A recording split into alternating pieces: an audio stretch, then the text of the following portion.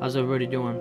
This is Cole Gage with VMECH. Today's video we will be displaying some innovations and modifications we've made on the 2220 tool carrier, specifically our pruning heads. We understand the process of evolving the mechanization can be difficult, which is why we are constantly working to build a tool that is efficient, modular, and innovative enough to successfully prune a variety of trellis systems out there.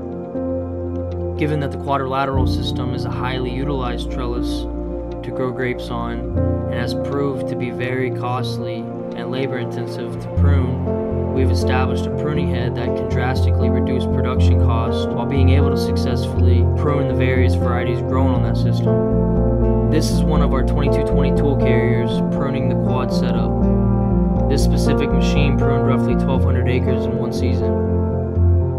This trellis setup had 36-inch cross arms.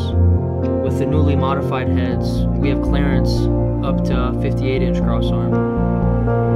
And this specific trellis doesn't have a top catch wire cross arm, but in the case that you do have one, it's not a problem. This head here is something we came up with this year as well. It is essentially the quad head exploded to hedge a variety of crops. For example, the high density of olive or almond trees. With this setup, we hang 60-inch sickle bars vertically to hedge the sides, and sickle bars on top horizontally to top the crop. Then we hang our sprawl cutters on the underneath to cut the skirt.